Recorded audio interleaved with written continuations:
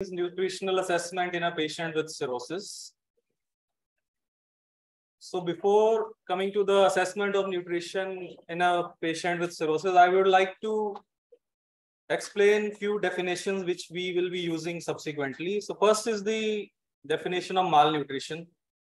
So we know that malnutrition is a clinical syndrome that results from either deficiency or excess of nutrients that causes measurable adverse effects on tissue, body, or composition and results in poor clinical outcomes in patients. And it represents a spectrum of nutritional disorder across the body mass. It could be obesity, it could be sarcopenia, it could be frailty, which in turn have an adverse effect on the clinical profile of the patient. So let's now try to understand what is the definition of sarcopenia. So in common terms, sarco means muscle and penia means loss of muscle.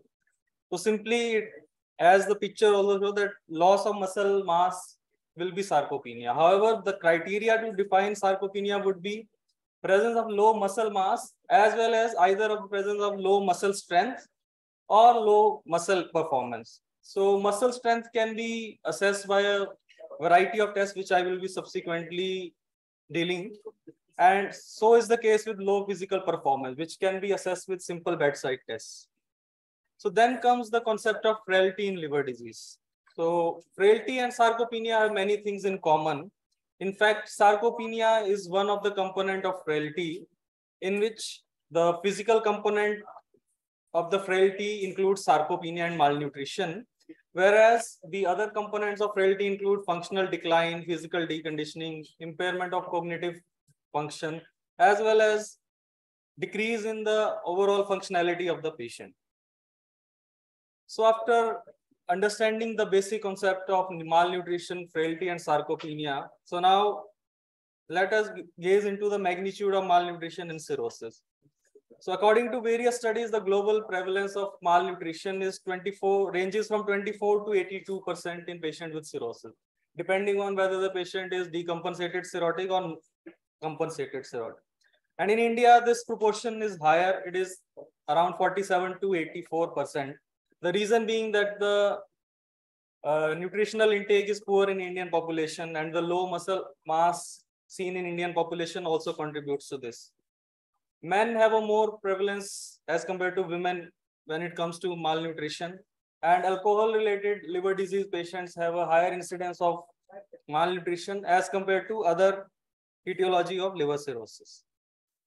So now what is the clinical significance of malnutrition? How does it impact outcome of a patient? So a patient, if has malnutrition, it could be because of a variety of causes like decreased intake, in physical inactivity, or other issues like lack of social support or other issues. Then it manifests either as frailty or sarcopenia, which I have explained in previous slides.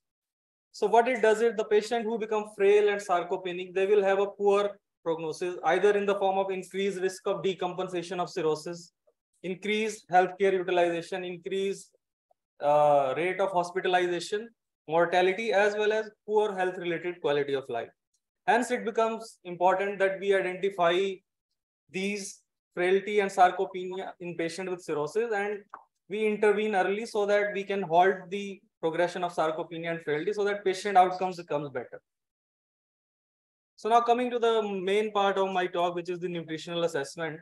So we will be dealing with the nutritional assessment in following order. First, I will be talking about anthropometry, which are simple tests which can be done. Then I will be talking about nutritional screening tests, then serum indices. Then I will be dealing with simple bedside tests, which can help in assessment of malnutrition as well as sarcopenia and frailty. Then I will be talking briefly about some advanced investigation like bioimpedance analysis, DEXA scan, CT and MRI, which can help us to assess the muscle mass. So first and foremost is the anthropometry. So all of us know that anthropometry requires the measurement of different body parts. So first and foremost is the BMI. All of us are well versed with BMI, which is calculated by dividing the body weight of the patient with height in meters square.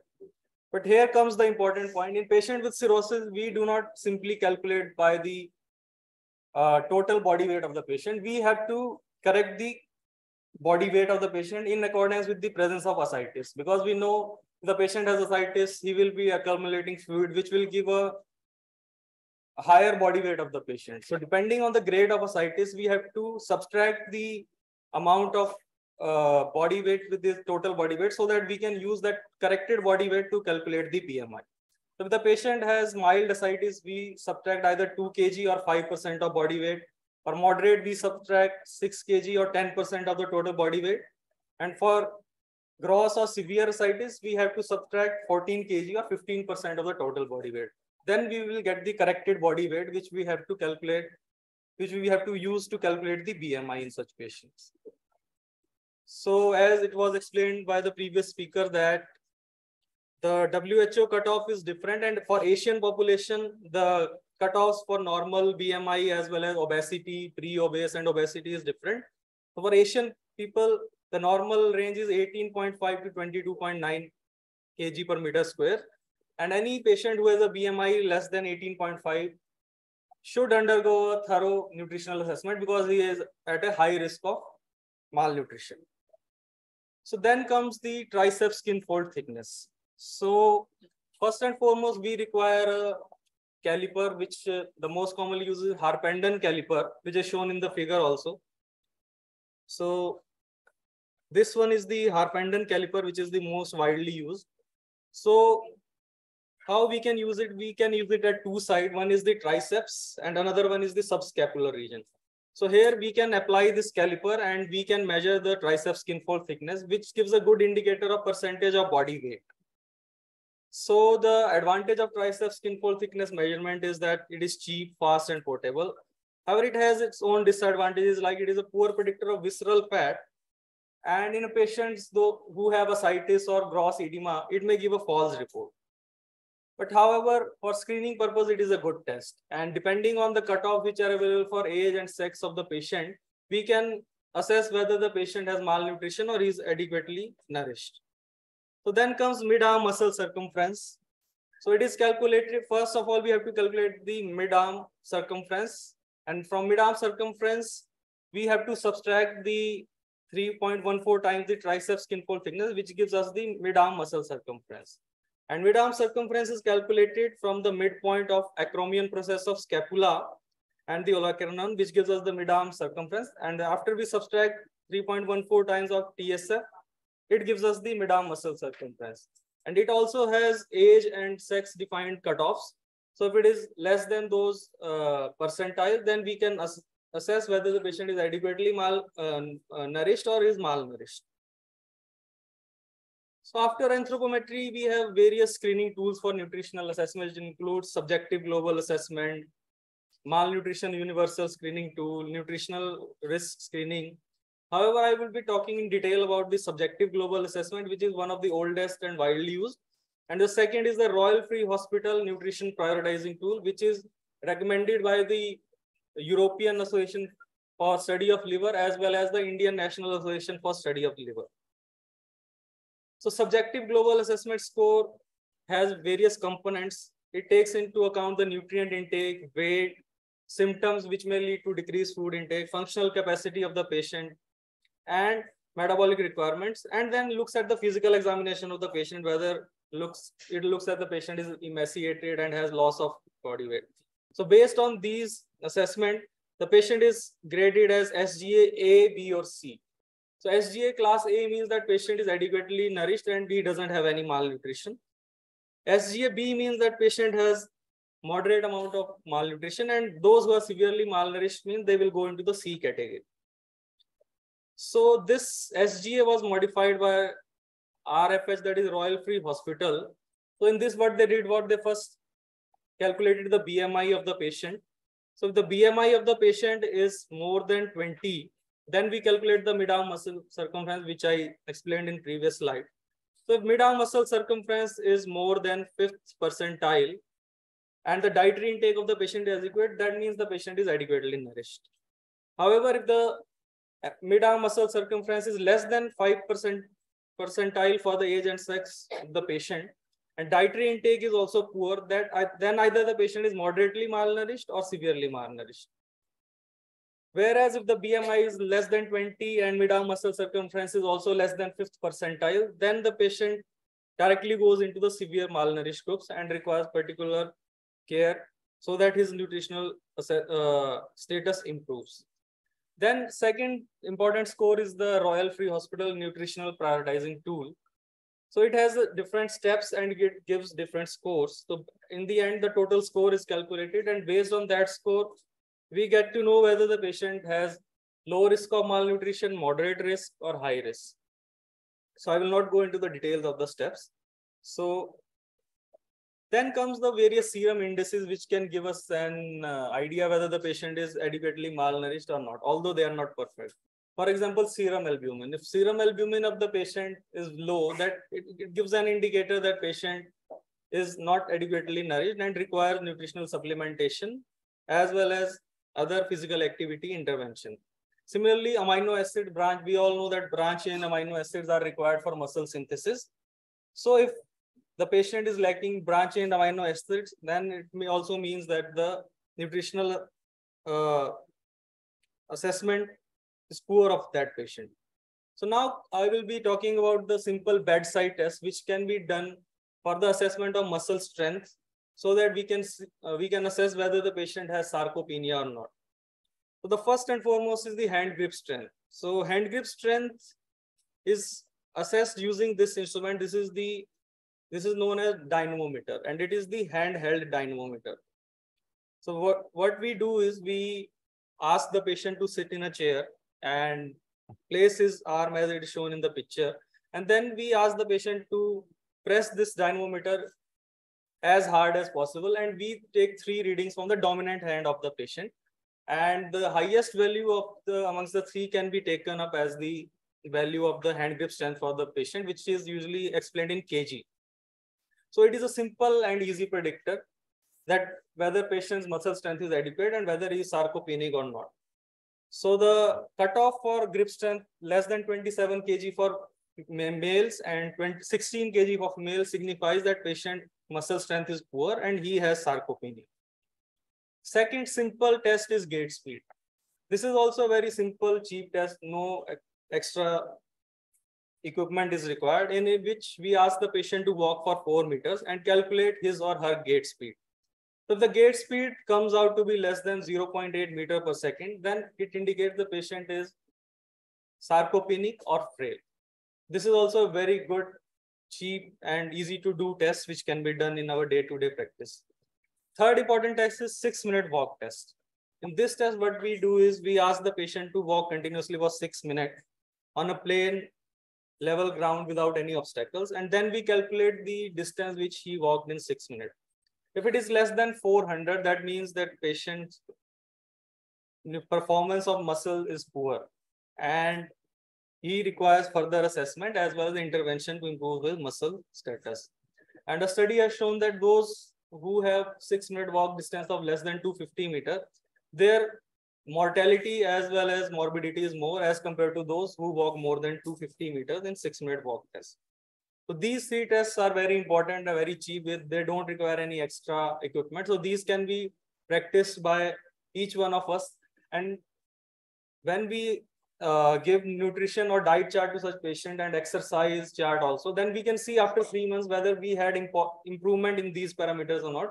So these also give us a dynamic view of these parameters, whether patient is showing any improvement or not.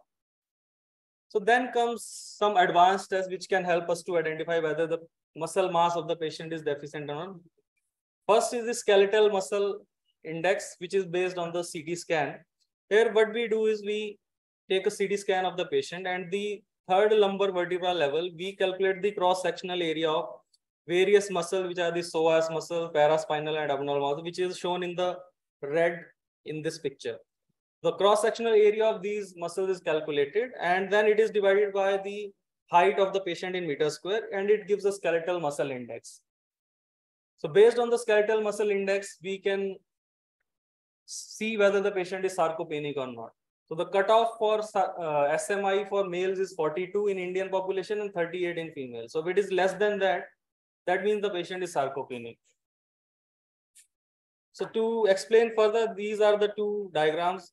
On the right, right hand side, you can see that the muscle mass in the red is comparatively higher as compared to in the left hand side, and the skeletal muscle index is 70 on the right hand side and 49 on the left hand side. So clearly the muscle mass is better in right hand side, and the prognosis of this patient will be better as compared to the left hand side patient. So as I explained, that the cutoff recommended by the Indian National Association for Study of Liver is 42 skeletal muscle index for male for diagnosis of sarcopenia and 38 in females. Then comes the BIA or the bioimpedance analysis. So this is also a method of looking at the fat-free muscle mass of the patient. So here sensors are applied to the skin and the electrical flow is run through the body, and depending on the composition of the patient and the flow of the current throughout the body, we can assess the total fat-free muscle mass of that patient. So the leaner the patient, the easier the conduction, and there are various equations. Using those, we can calculate the muscle mass. So for cutoff of muscle mass for BIA is, for men it is 7 and for women it is 5.7 as per the Indian National Association for Study of Liver cutoffs. Then comes the DEXA, which stands for dual X-ray absorptiometry. And here what we do is we expose the patient to X-rays from different angles, and we calculate the total muscle mass, lean body mass, as well as we can calculate the bone mineral density also, which can help us to assess whether the patient has osteopenia or osteoporosis, in addition to the diagnosis of sarcopenia and muscle mass.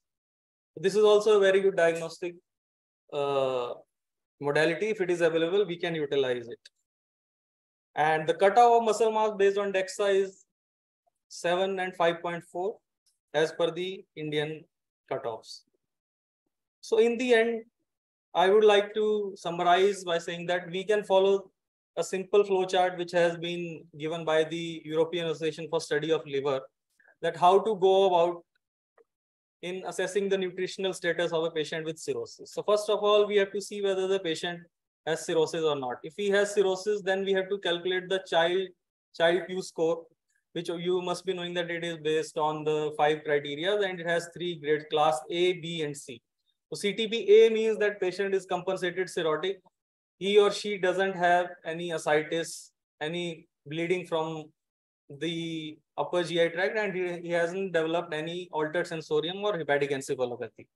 So if the patient is child C, means that the patient is end-stage liver disease, then the patient directly goes into the high-risk group, and we have to assess for sarcopenia either by using CT scan, which I explain later, or DEXA or bioimpedance analysis. And if the patient has sarcopenia, then accordingly we have to plan for his diet as well as activity. However, if the patient has child A or B status, then we need to calculate the BMI. And mind you, you have to calculate the corrected BMI, as it was told that we have to subtract the kgs depending on the grade of ascites. So if the BMI is less than 18.5, then the patient also goes into the high risk, and he has to be assessed in detail using either subjective global assessment or any score which is followed in your institute. And depending on that, he will be either classified as a patient of sarcopenia, frailty, and malnutrition, and then he has to be managed accordingly. And if the patient is obese as well as sarcopenic, then it is a different entity which is known as sarcopenic obesity, which is also a very poor prognostic marker in patients with cirrhosis.